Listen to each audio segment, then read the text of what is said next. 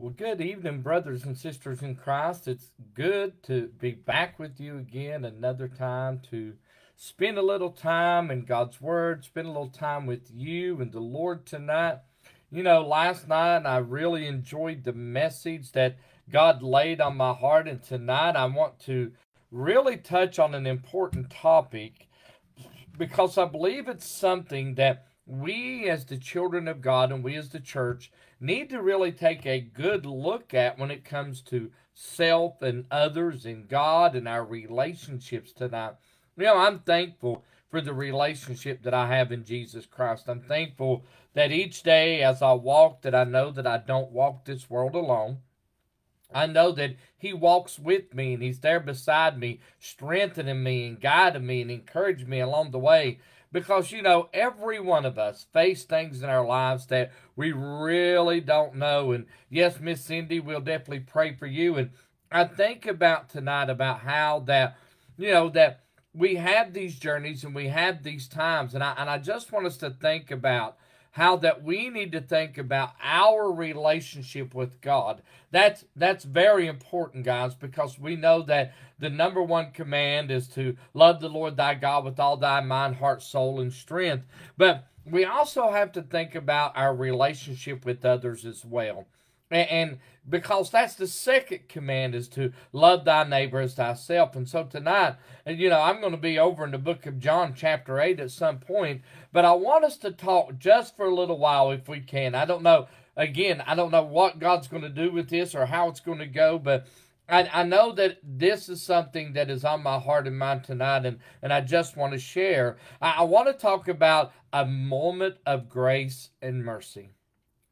Brother Campbell, we all, as children of God and as people and as creation, as mankind, we all have moments in our lives when we're looking to receive mercy, grace, and forgiveness. We're looking to receive that whenever we're going through something, whenever something happens in our lives, whenever there's a challenge, whenever we make a mistake, whenever we go through a situation or circumstance, we're looking for that mercy and that grace and that forgiveness. And I think about that tonight, how that we desire to receive that. And I don't know anyone that at some point in your journey, whether you've asked God or asked someone else, asked a judge maybe, I don't know what's happened in your life, but somewhere's along your journey, Sister Brenda, we have asked someone to show us a little bit of mercy and grace, to show us forgiveness, to help us to look at our moment or our time and situation of how we became vulnerable to something, and we're asking that person to understand that we really did not mean to say that or do that. We really did not mean to go down that road, and so tonight we're always asking for that and looking for that, and I think most of the time, Brother Ronnie, we kind of really expect that from other people. But my question to you tonight is this. While we, Brother Workman, desire that and expect that and want that from others, Brother Philip, why is it so hard then for us to show that or give that to others when those people are looking to us to receive that forgiveness, that grace, and that mercy? See, in the day and hour that we live in, it's almost as if we're comparing our sins or our shortcomings or our mistakes with someone else, and we're trying to put it on different levels of justification to base whether, I should be forgiven of that, Brother Ronnie, because it wasn't all that bad, it wasn't that big, but boy, what they did was just so tremendous and horrendous, there's no way they have to pay for that penalty. I've shared it with you guys before, and I think it's important here tonight that I share this because it goes right along, Sister Crystal, with what I'm talking about as far as us wanting to receive mercy and grace and showing mercy and forgiveness and grace. I hear a lot of times, when we're going through something, people making this statement, Brother Workman, oh, don't worry about it, they'll pay for it in the end.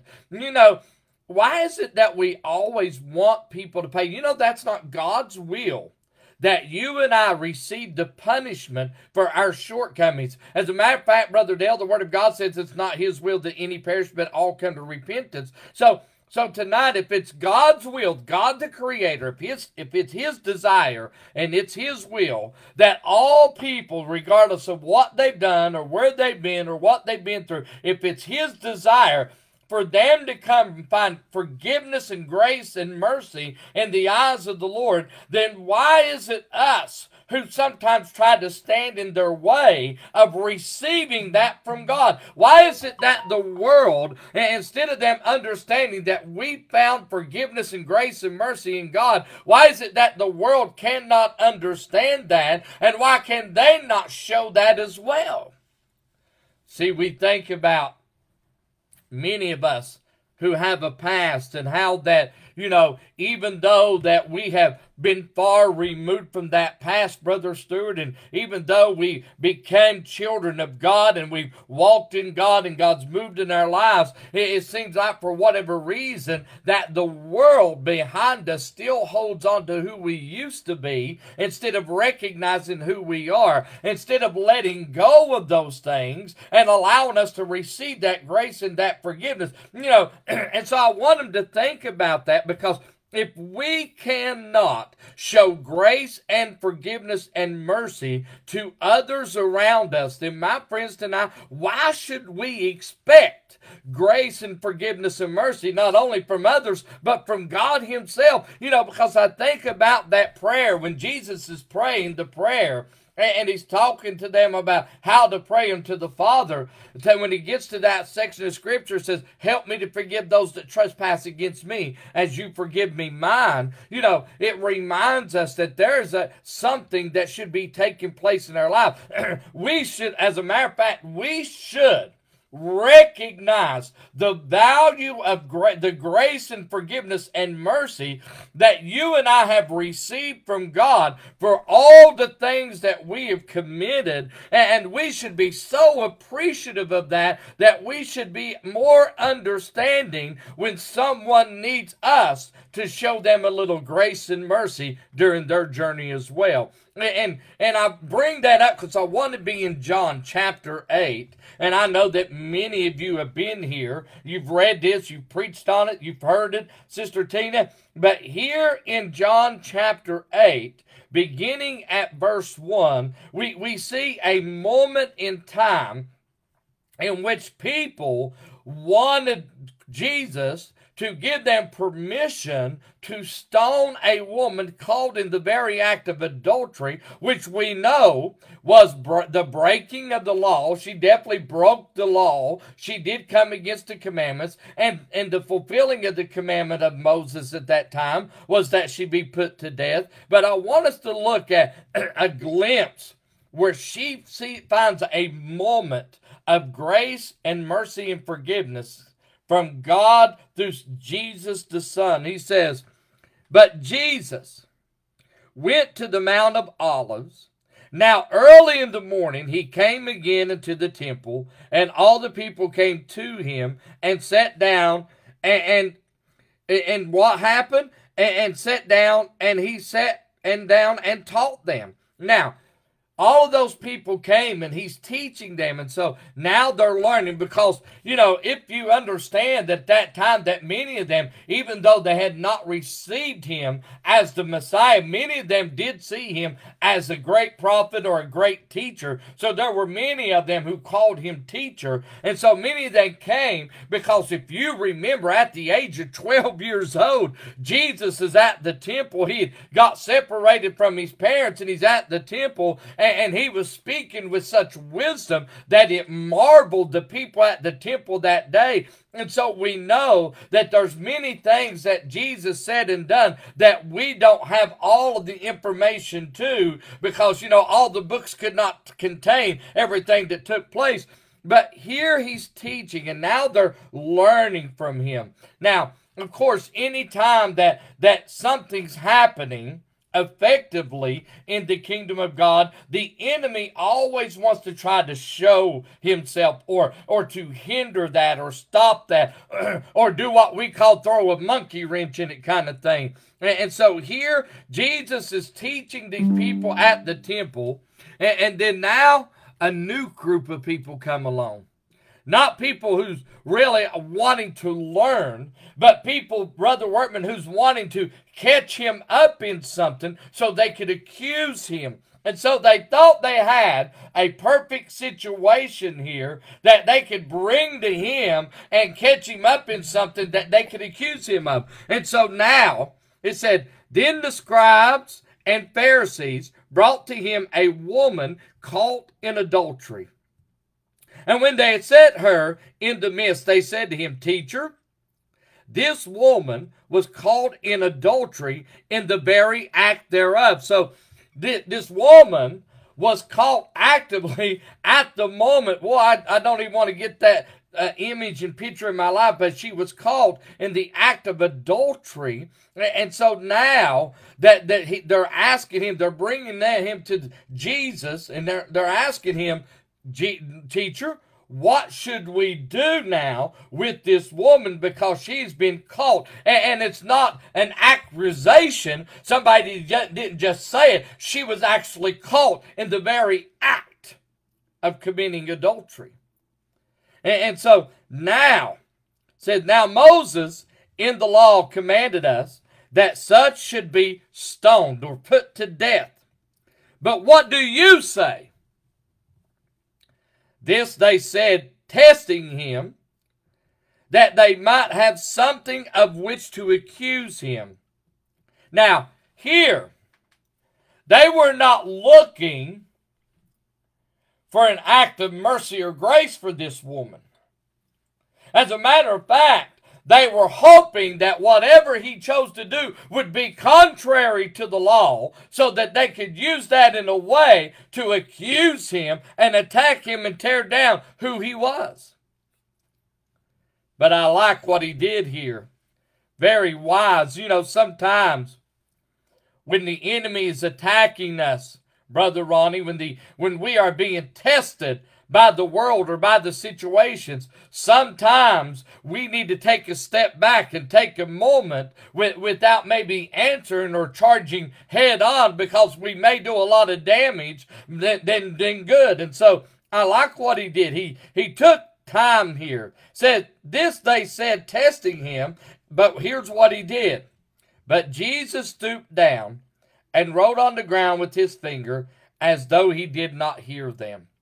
Now, I've heard a lot of people over the years speculate what Jesus was writing on the ground. My friend, I'm not even going to try to speculate. I'm not going to try to say that I believe that he was writing the commandments. I'm not going to say that I believe that he was writing their names. I'm not going to say any of that stuff. But here's what I will say about this moment. That these individuals are going to end up facing a moment in their life that they'd never faced before. They'd never experienced this before. They were going to get to experience a true moment of grace, mercy, and forgiveness. A true, genuine moment for someone who, Sister Crystal, did not deserve it. For someone who was by law should have been stoned and put to death. For someone who should have received a punishment that she did not receive. Don't that sound familiar to you tonight?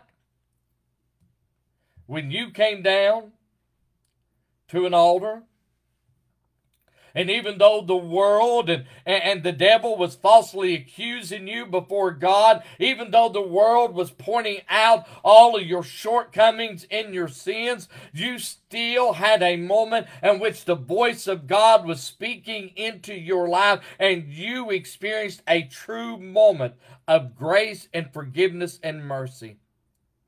A moment in which you were set free from that sin that held you bound. The moment in which the light of Christ shined into your life and you saw out of the midst of darkness something that was brand new, something that you desired, something that was truly amazing. An experience in the moment that it's hard to put into words, that sinner people, Brother Rocky, can understand, because it's not until you experience a genuine moment with God where you generally find that grace and that mercy and forgiveness that you generally understand what people are talking about when they say it felt like the weight of the world was just lifted off of me. And then it felt like the chains that held me bound were broken and I was set free. It felt so different, refreshing, and renewing.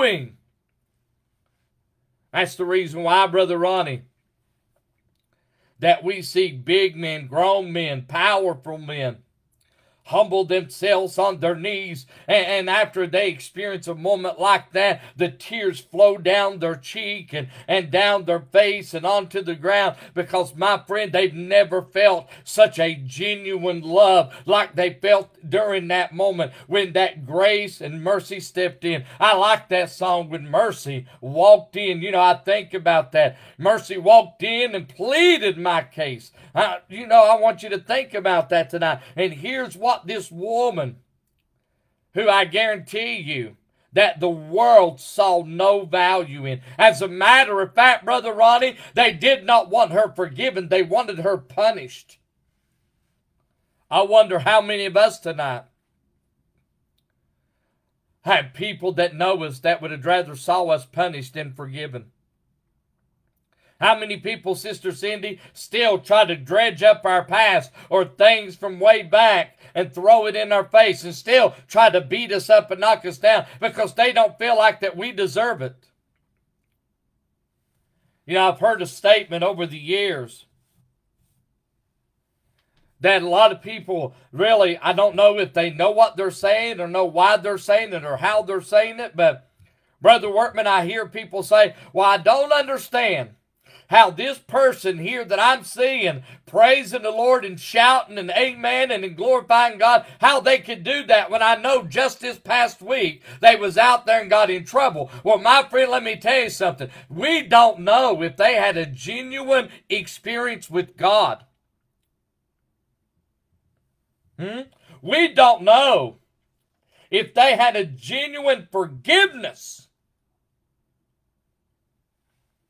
But see, what we want when we make those statements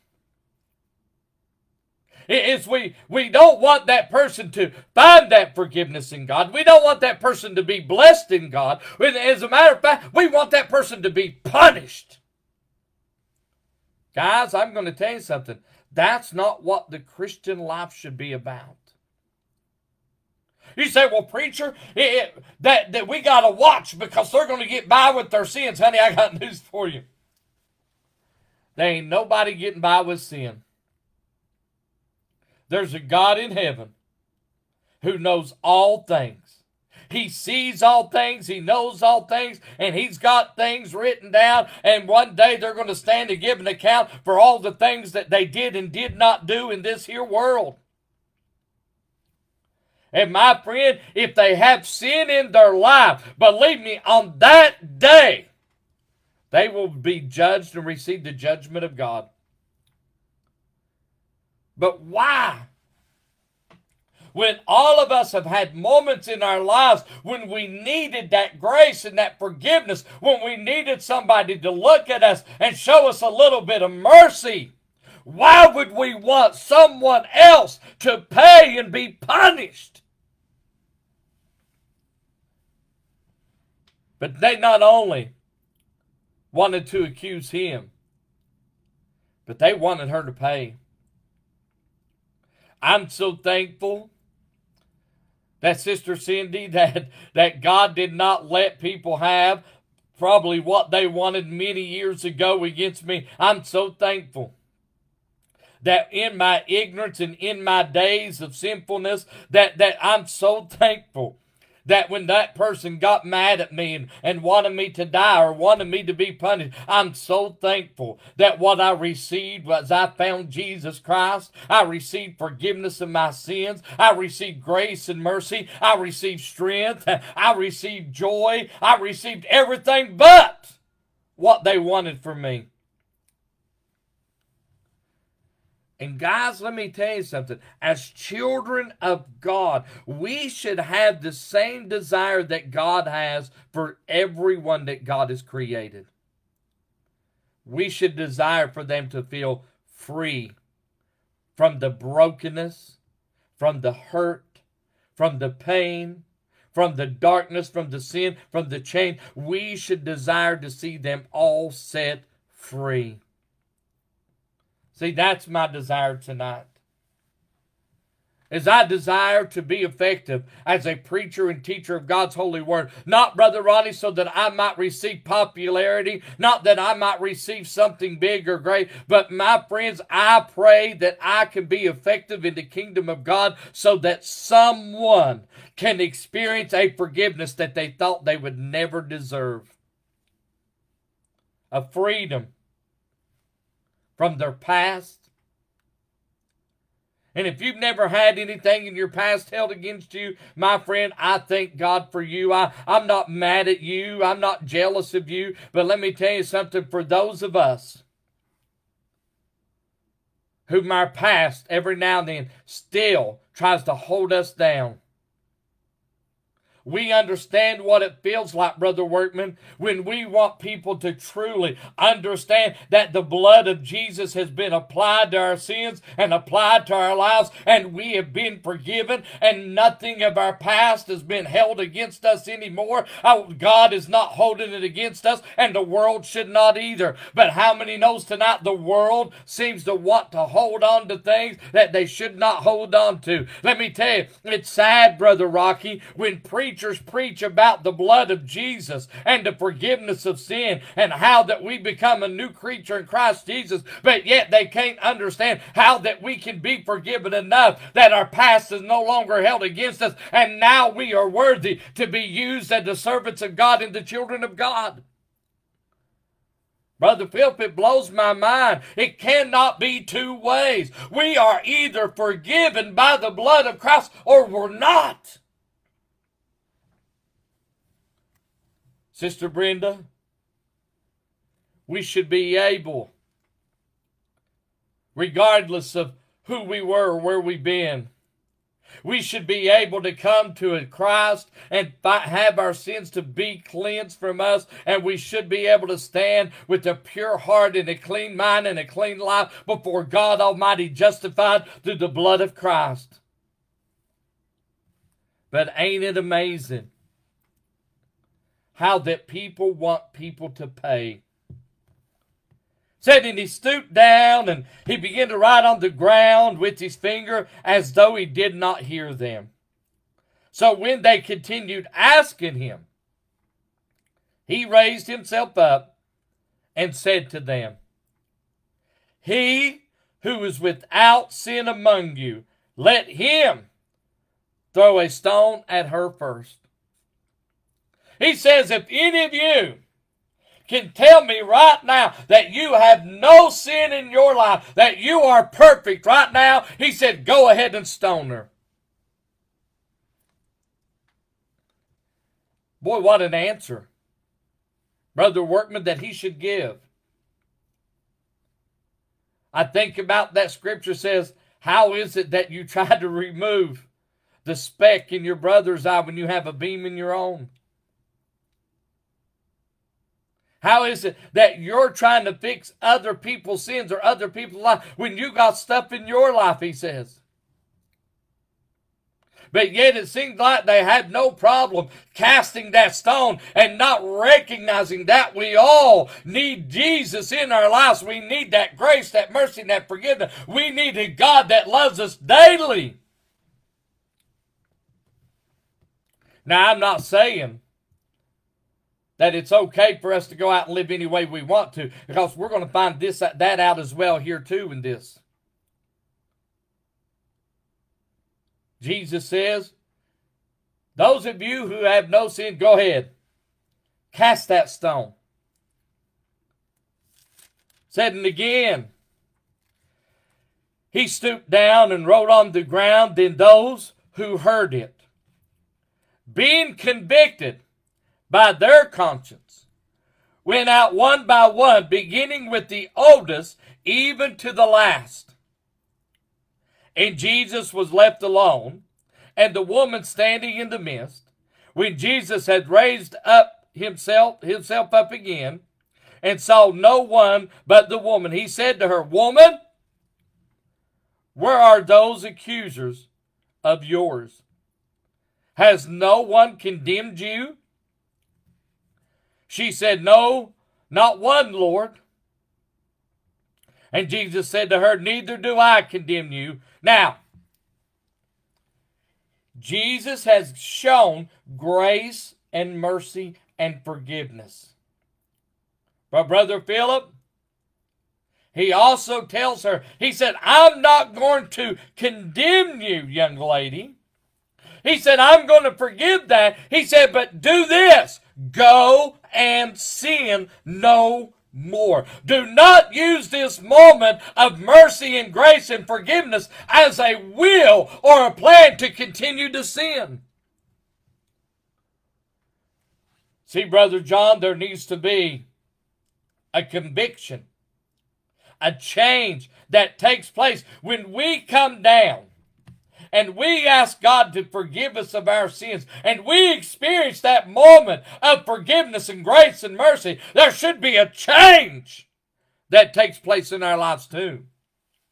Sister Brenda, no longer should we desire to go out and live like we did before we came and found forgiveness. No longer should we desire to continue in the sins in which we receive forgiveness from.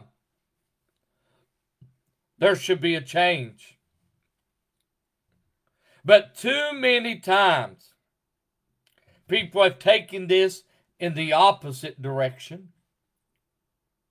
And they went out and lived any way they wanted to. And said, I don't have to worry because I've got the grace and the mercy of God on my life. I got news for you, my friend. You still have to live in a way that is pleasing unto God. Jesus talks about being perfect even as he is perfect, or being holy even as he is holy. My friend, let me tell you something. To live a holy life, peculiar, separating ourselves from the world and from sin, shunning the very appearance of evil, my friend, means that when we come down and we find that forgiveness, we don't go back and repeat it.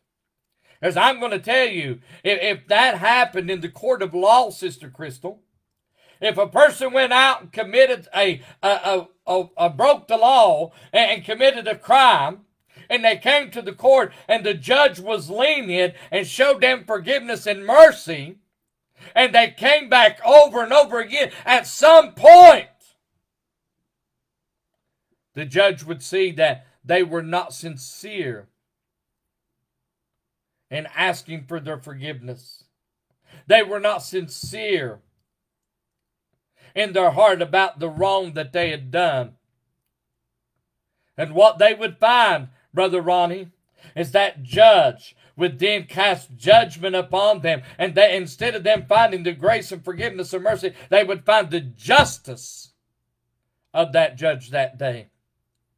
My friend, you should not play with the grace and the mercy of God as if it's some toy or some game. You need to take the grace and the forgiveness and mercy of God very serious, my friend. When God forgives you, you should desire and hunger for a change to take place in your life. But when it does take place, you should not easily forget where you came from and what God has forgiven you for, what God has done for you. You should not forget that, because then you should not turn around and demand justice on others instead of grace and mercy too. See, my friend, I think about that scripture when he says That if we see that brother and sister overtaken in the fault, yes, I know I quote this scripture a lot, but I can't help it. It fits in right here. He said, when we see him overtaken in the fault, he said, you which are spiritual, restore such a one back to the faith. But he also goes on, he said, but consider yourselves, lest you also be tempted with the same temptation thereof. My friends, let me tell you something. When you look at someone else and say, I would never do that, man, you are walking on some dangerous ground, because I'm going to tell you something. You don't know what you would do, the choice that you would make if you was that person in their situation, dealing with their environment and going through all the problems and the trials they're going through. You don't know if you would make the same choice or not. But what you should know is that when you see them making the choices that they should not, what you should know is that is a soul that is precious unto God Almighty. That is a soul that you should care about and desire to be saved and set free. That is a soul that belongs to someone that's going to spend either eternity in heaven or eternity in hell. That's someone's child. That's someone's baby. That's someone's wife, someone's husband, someone's dad, someone's mother, someone's brother, someone's sister. That's somebody, someone, somewhere, and that person cares about their condition, but most of all, they are God's creation, and God created them when He formed them in their mother's womb, and God cares about them and desires to see them change too.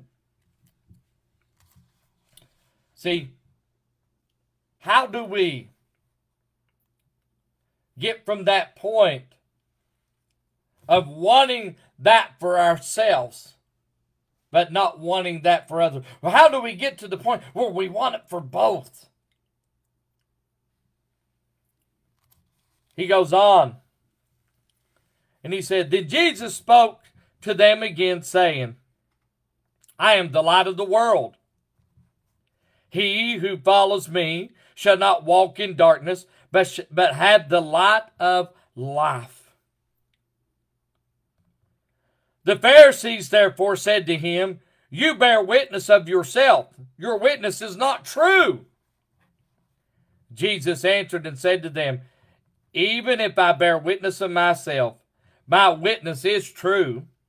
For I know where I came from and where I am going. But you do not know where I come from and where I am going. You judge according to the flesh. I judge no one. Yet, if I do judge, now, here's where people get in trouble, Brother Workman. They said that, there should be no type of judgment, but there is a righteous judgment that happens on people's lives. And my friend, that righteous judgment should come through the Word of God. But where they got in trouble, where the Pharisees got in trouble, is they were not given a righteous judgment, but they were judging according to their flesh. He said, my judgment is true, for I am not alone, but I am with the Father who sent me. It is also written in your law that the testimony of two men is true. I am one who bears witness of myself, and the Father who sent me bears witness of me. Then they said to him, where is your Father? Jesus answered, you know neither me nor my Father. If you had known me, you would have known my Father also. Those words Jesus spoke in the treasury as he taught in the temple, and no one laid hands on him, for his hour had not yet come. See, here we know that there's a moment in time leading up to Jesus' death. We know that, and being judged and dying on the cross, but his time is not yet. But here's the thing, my friends. I think, and I'm going to have to slow down right here, I do believe. I think that there's times in our lives that if we are not careful, that we can feel as if we deserve all the blessings of forgiveness and the grace and the mercy of God that God has to give. But for whatever reason, sometimes it's hard for people to see that for all mankind. Or preacher, there's people out there that I don't think deserves anything. My friend, to be honest with you, the Word of God says that we were all sinners at one time, and that our sin stunk in the nostrils of God. None of us deserved it. None of us. But aren't you glad that we received something that we did not deserve? We received something that we did not earn. It was not by works. According to the book of Ephesians, it was a gift from God. A gift that was given to you even though you didn't earn it. My friends, let me tell you something. In your flesh, in your own power, in your own might, in your own will, you cannot earn what God wants to give you tonight. But my friend, if you open your hearts and let Him in and let Him change your life, you can receive that grace and that mercy and forgiveness of God tonight. Maybe you've not really had a genuine moment, and when you experience that genuine forgiveness of God, my friends, let this be the night. Let this be the hour. Let this be the moment that you experience God that way. Let yourself experience a true moment of grace and mercy and forgiveness tonight. Let us pray. Father God, as we come to you, we are truly thankful and grateful, Father God, for all that you do for us, Father God. I know that tonight that we don't deserve by our own power and might all that you give unto us, but we are thankful that we are able to receive because of the justification that we have received through the shed blood of Jesus Christ. I'm thankful, Father God, that even though the world may still see my past, even though the world may still remember my failures and my shortcomings, I am thankful, Father God, that you tonight that you have forgiven that. And that while it's under the blood of Christ, that it's been forgiven and never will be brought up to be remembered again. I'm thankful, Father God, that I get to experience a love so genuine and true. But Lord, tonight I just pray that everyone listening in that hears this message, that Father God, that they not only have they experienced, but they continue to experience in their daily walk your love and your grace and mercy and power, Father God. Father God, if there's one tonight that don't know you as Lord and Savior, I pray that right now that this would be the moment that their lives will be changed forever, and that they too get to experience this life-changing forgiveness and freedom that I'm speaking about tonight. Father God, speak your word that it may be so. Speak it according to your will, Father God. In Jesus' mighty name we pray, and amen. Thank you for being with me tonight. Thank you for praying with me, praying for me, and praying for others. My friends, let's share tonight's message. Yes, Brother Ronnie, we're going to pray for you for Sunday. Be lifting up Brother Ronnie. I asked the church to pray for you on Wednesday night Bible study. We're definitely going to be praying for you and for you, Sister Cindy, that is sick, and any others that need prayer too. My friends, make sure you share tonight's message. Don't forget, we'll be back on Sunday morning at 10:30 at Gordon Road Church of God, preaching a message this Sunday. God has laid on my heart to preach a message on God's unstoppable plan. I hope that you'll come and be with us in person. If not, I pray that you'll tune in online and listen to the message that God has laid on our heart for Gordon Road Church of God. Wherever you go, my friends, I pray that God goes with you. Whatever you do, I pray that God blesses you, strengthens you, and guides you. But most of all tonight, my friends, I'm praying that God will use each and every one of you to reach someone else for the gospel truth. Be blessed and have a wonderful night.